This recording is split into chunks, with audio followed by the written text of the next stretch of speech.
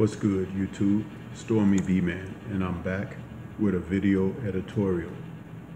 Before we get started, I'd like to say shout out to the LDBC, the Lions Den Boxing Community, New Media, and Liberated Perspective, a third eye view of the world. For more content such as this, please like, comment, subscribe, and share.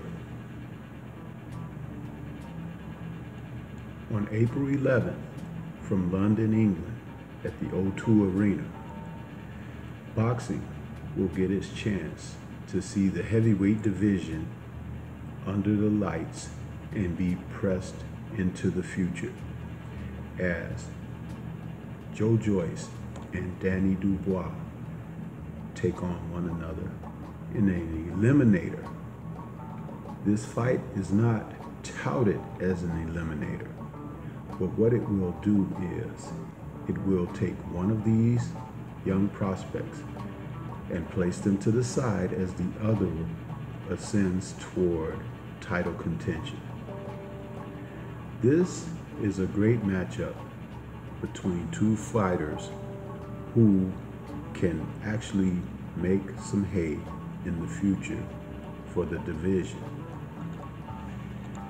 This match calls to mind other great matches such as the matchups that we saw in the past. Ray Mercer against Tommy Morrison, where those two gentlemen fought and put themselves in a tremendous position to be contenders going forward in their careers. Another fight that it reminds me when we saw Lennox Lewis take on Frank Bruno. Even though Frank Bruno had been a perennial contender and had contended for the title a couple of times, Lennox Lewis, who was a countryman, was the new model.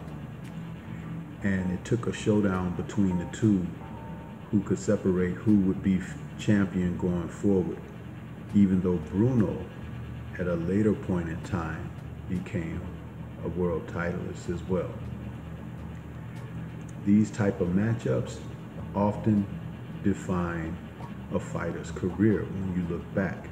Whether they lost or won, what happens is the respectability being there for them having faced quality opposition. In the case of Joyce, the Juggernaut, he has limited time, for he's 34 years of age, although in recent years, aging heavyweights have progressed like fine wine. Joyce is a boxer puncher. He has one heck of a chin, and Dubois is going to test it. Joyce's record, 10-0 with 9 knockouts, makes him an exciting fighter. Dubois, who is 14-0 with 13 KOs, is more of a consummate seek and destroy fighter. He's heavy-handed. He has a great physical presence, and he is the young upstart, where he's only 22 years of age. So even if he were to suffer a setback at this stage, he has plenty of time to regroup and galvanize to go forward. I look at him as a future champion, someone down the line.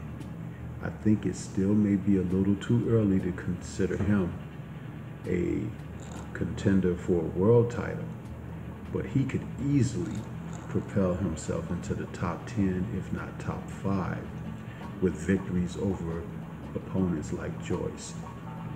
It's going to be a tall order. Many people think that Joyce's hand speed is rather slow. I don't look at it that way, because a boxer can appear to be slow, but he can actually, in actuality, be quick. And quick is more to do with timing. If you can see it and you have the athleticism to get it off, you can score. I do believe that these two will bring the best out of one another, and that's all we can ask from the sport of boxing. as we look toward this fight, expect some heavy hitting, expect some actual man contact here. The sport sorely needs this. We know we have a champion at the top of the division in Deontay Wilder, who will readily receive this type of opponent. But as far as everyone who is under the champ, these men need to sort things out. That's what I think about it. But what do you think about it? Why don't you leave comments and we can discuss this further? I think this is the second biggest heavyweight fight this year thus far, after Fury and Wilder. Leave thoughts and comments. That's all I have for you at this time. This is Stormybman. Until we speak again, I want to say peace.